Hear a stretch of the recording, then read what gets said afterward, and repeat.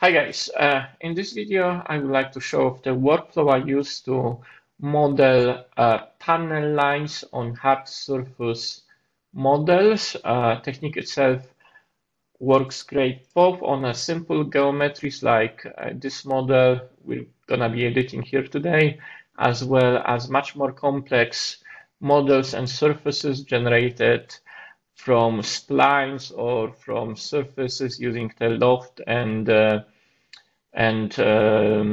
loft and sweep tools, etc. The technique itself is very useful for complex panel line patterns where the panel lines intersect each other.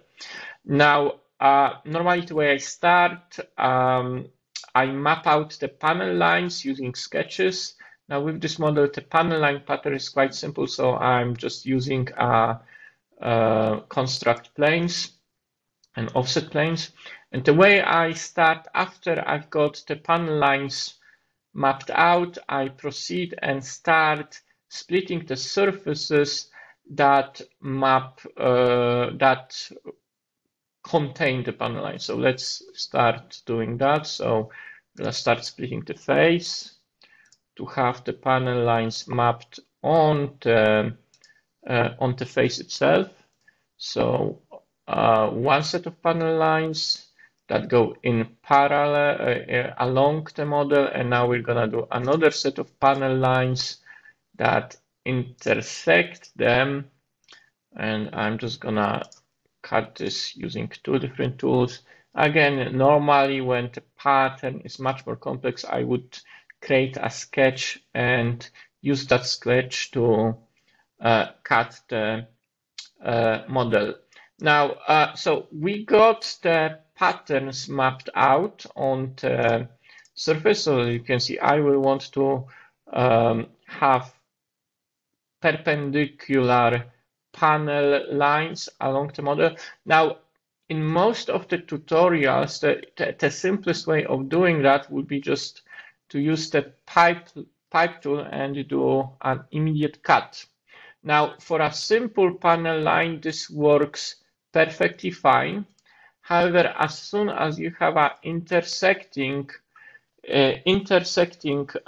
set of panel lines, this doesn't work anymore, because as you can see, you will end up with this kind of abnormalities as the panel lines you mapped out earlier, are being cut short by your cut command done by a previous pipe tool. So this is perfectly valid way of doing this, but as soon as you have an intersecting set of panel lines, this is not gonna cut it, pun intended.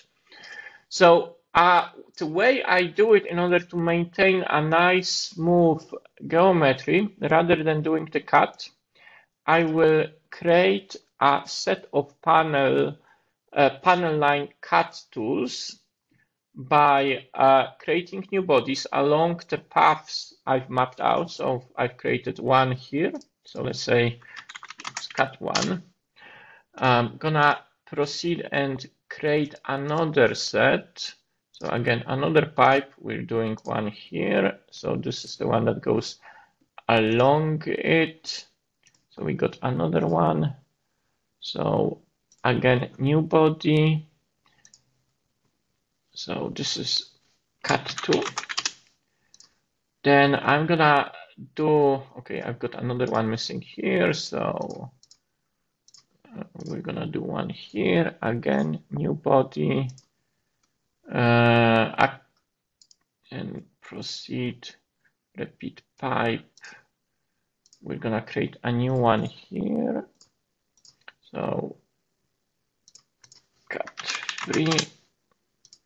See, I don't know why I'm even renaming it. It's just more of a habit. And another pipe here. New body. Here again, new body. And here, new body. And I think you already have an idea where I'm going with this. So we created a set of cut tools that partially overlap each other. This will prevent creation of those little artifacts. But in order to even make it better, what I normally do is combine all of them into a single one. So, okay, this is now cut 2.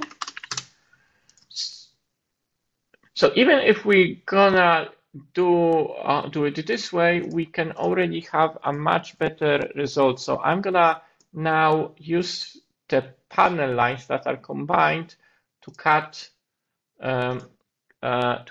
the geometry out. So if you're gonna see now, the result is already much better. Now there is no artifacts at the intersection. However, no, this is still a bit rough when it comes to finish. So let's go back with this.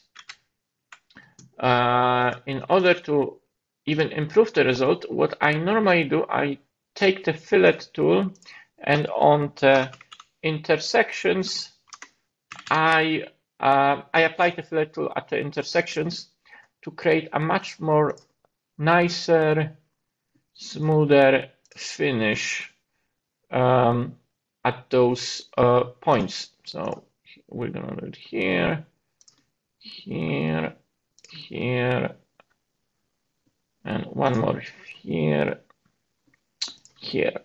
Okay. And one more here. Did I miss anything? Yeah, okay, this looks legit. So let's do this. Okay, so Fusion 360. And let's do the cut now with the enhance tool. So let's do it. And now, as you can see, the cut is nicely done, and we have a nice round finish on each of the intersections. So definitely a much better result. Now, with this model, it's actually worked very well, but the benefit of that technique is also when you're doing a panel lines that go till end of the geometry. Now, if you're gonna see here, in our case, it's not a problem because you can see the cutting tool goes a bit outside. However, if, for example, the geometry would be much more convex, the tool might have been a bit too short. So at this point, you can easily extend it in order to get a proper full cut. Now, if we're going to be very pedantic, as you can see, this one will probably cut a bit into the inside of the surface. But again, this is easy as we can trim this tool a bit. So let's do this. So I'm gonna split the body. Actually, it's probably easier if we're gonna do it a bit earlier. So here, where were we? Here, before the join, yes. So I can do a bit of I can trim this little bit.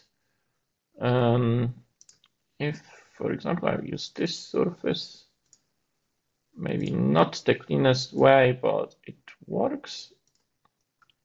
Yep. And we're gonna do it on the other side as well. Again, with this bit. Okay, and now let's get rid of the. So now we can easily remove, as you can see, there would be that little excess there. And we would have also this bit, so we can remove it. Again, rejoin everything, rejoin all of our cutting tools. Again, do just checking I didn't miss anything. Again, everything is perfect condition. And finally, do the cut. And now, as you can see, the panel line finishes nicely and doesn't cut into this geometry. So quite a useful way of doing things. Does require a bit of extra steps, but the result is much, much better. And as I said, this workflow works perfectly fine for any kind of type of geometry and allows to create a complex pattern of the panel lines. Another benefit here is obviously you can mix and match and have an intersection of different, let's say, panel grooves with different radiuses. So thank you very much, and I hope you found this video helpful, and